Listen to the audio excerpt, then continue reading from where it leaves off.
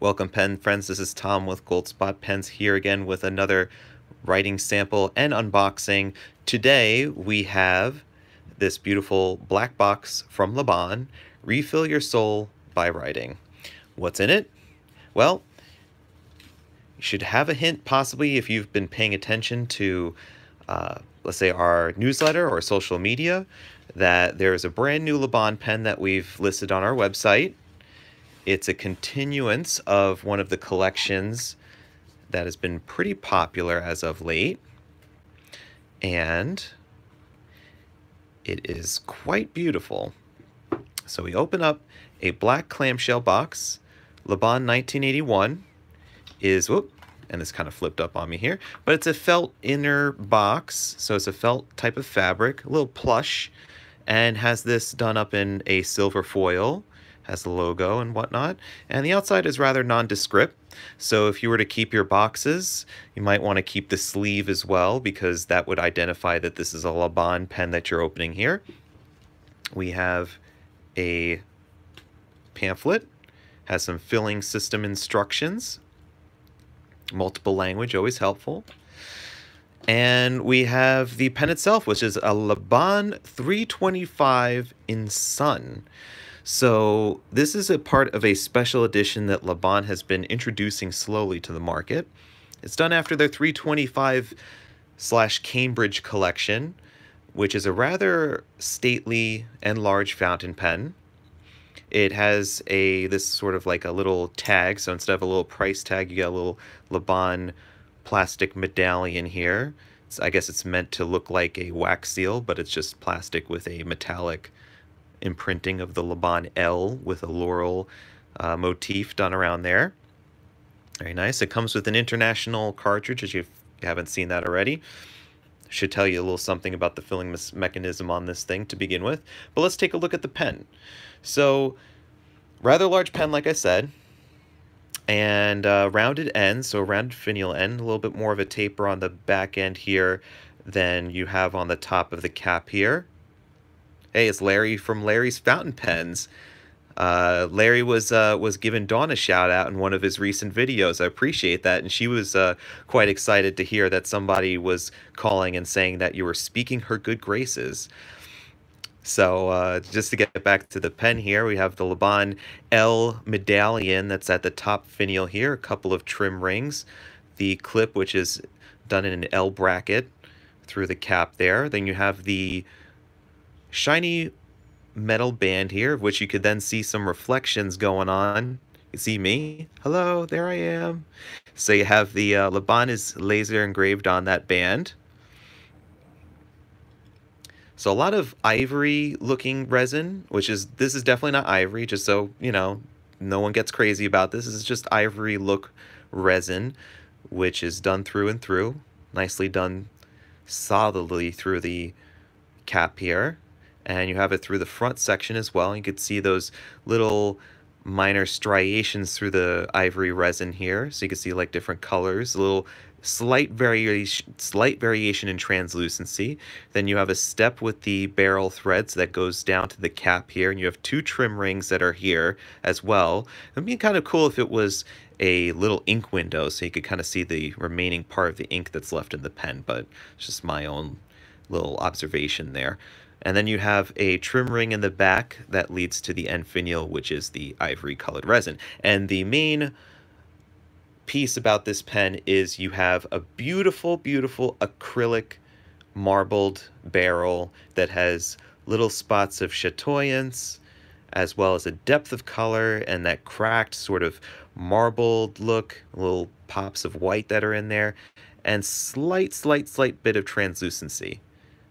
So if we open up the section, might be able to see the converter coming to and fro there, but not really. So it's very small, but I think you can notice a little bit of translucency through that material.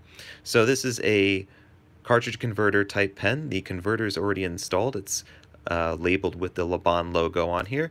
It's a friction fit converter. You have metal threads that are here for the barrel, so no eyedroppering this pen, please.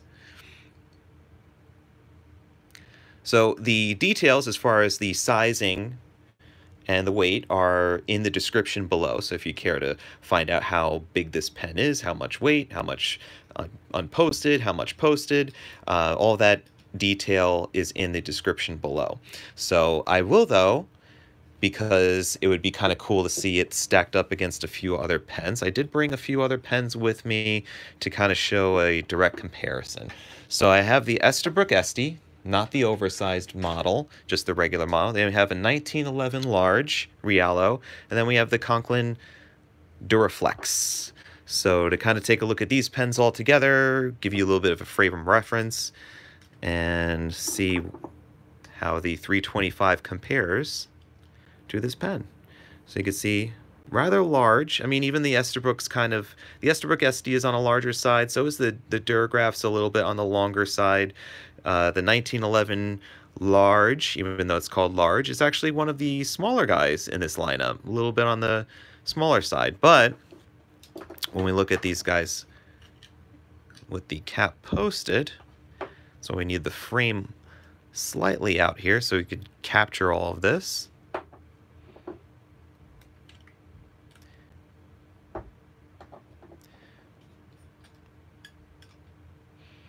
So we can take a look here. You have the Esterbrook SD and the Laban 325, quite similar in terms of length and in terms of the overall girthiness of the pen as well. Comparing it with the 1911. 1911 large is a little bit on the smaller side, but still has kind of like that same sort of girth. Maybe the cap is a little bit more slimmer. And then you have your Duraflex, which is slightly longer, but is on the more cylindrical slash slimmer side overall. So overall, it's a pen that certainly has a lot of luxury look, luxury feel, and a size also that gives it that air of importance and just grandiosity, as you will. So we're going to write with this guy. I actually have another one. It's kind of like its stunt double, ready and inked up with Monteverde's latest in their dessert line of inks, which is pumpkin cake.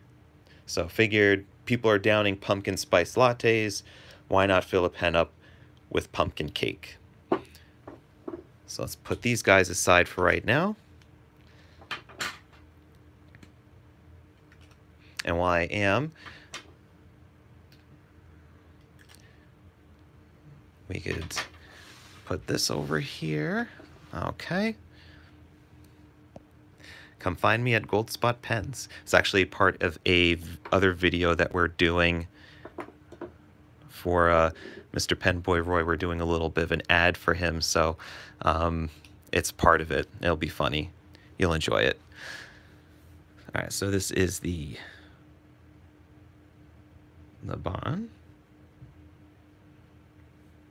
325. This is the Sun edition. Fountain pen.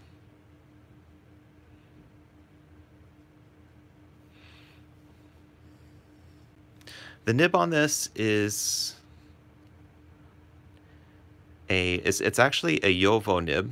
You can see a little bit of the ink from filling it up there. It has the number 3952 on there with Laban in Germany. This is actually a Jowo number 6 size nib that can be unscrewed. You can see it's like a Jowo, plastic nib that's typical on those pens. This can be unscrewed and swapped out for any other Jowo number 6 size nib that you may have in a variety of different brands. It's gold tone and stainless steel. So quite adaptable, and I mean, as far as in terms of writing, exactly what you would expect from a Jowo nib. No flow issues, no start issues.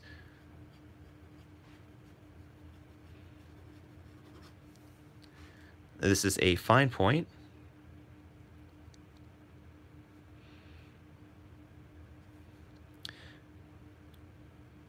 Pushing out just a slight bit of line variation. in those swirlies there.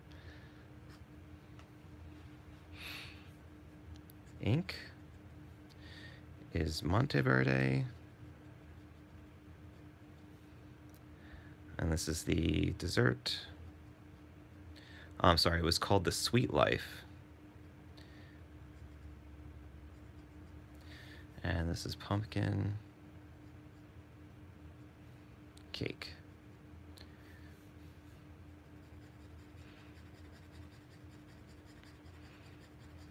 Pumpkin cake is pretty nice. It's a sort of a reddish brown, leans a bit more towards brown than red, but has quite a bit of depth there.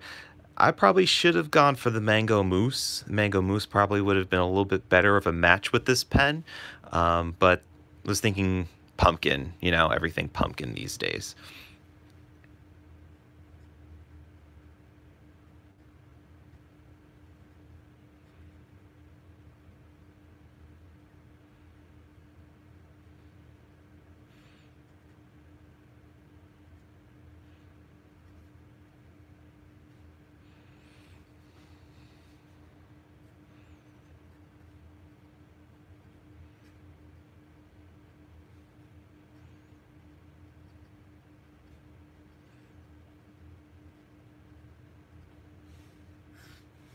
So one of the reasons why I decided to do this particular pen today was that knowing that, seeing that on Instagram yesterday, that one of our customers and friends of ours that we've been following and been talking with for some time had shown up to one of our pen meets back in January, Mr.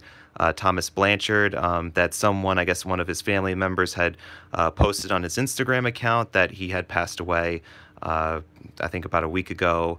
And, you know, it's really sad to know that. And he was a big collector of Laban pens, and we actually, he was affectionately named the King of Laban because he just had so many Laban pens and was like one of the, you know, one of the people that Laban's really not that popular of a pen model. I mean, you're gonna criticize me a bit for saying that, being a pen retailer of Laban's, but it's really, when you compare it to, let's say, Pelican or Mont Blanc or you know, Aurora, some of the bigger names out there, Laban doesn't really stand out from the bunch. But Thomas was a champion of that brand, and he really loved his Laban pens and bought quite a few of them from us. And you know, we will miss him, and we'll miss his contributions to the pen community online. He would usually write with his pens, you know, Leonardo's, Laban's, a whole bunch of different types of pens, and he would, you know, he would show off the pen along with the ink color of choice of the day, and he would write a really inspiring quote. And you really enjoyed the contributions that he would make and try to inspire people in their everyday life. And really show that with writing. And I could really appreciate that, being, you know, a fellow person who not only enjoys pens but enjoys shedding a little bit of light on people's lives and in any way possible, whether it's just sharing a quote or just showing a pretty picture of a pen. So I, you know, really miss him, and you know, I hope that his family are getting on, and you know, that they could start their healing, and that people in the pen community can also take a little bit of inspiration from him, and really, you know, go out there and write and try to be a light in other people's lives, and you know, enjoy what time that you have here, and do it with passion, you know. So I mean, just wanted to kind of throw that out there. It's a little somber ending to this unboxing video, but I felt like it needed to be done, and that, you know, it just really just shows, I just wanted to show my appreciation for, you know, what he had done, and like his contributions within the community as well. So, but yeah, that concludes our unboxing and writing sample video. You could always find these beautiful Laban pens. This orange sun also has a couple of brothers or sisters, you could say, in the ocean blue and in the forest green. So the only difference that changes with those are the part of the barrel here that has the marbled acrylic. So there's also blue and a green one that look fantastic together. So everything else is the same as far as the gold trims and the ivory resin. And like I mentioned, you could find these at goldspot.com. And if you have any questions, feel free to leave them down in the comments below. And as always, thank you, my friends. Take care.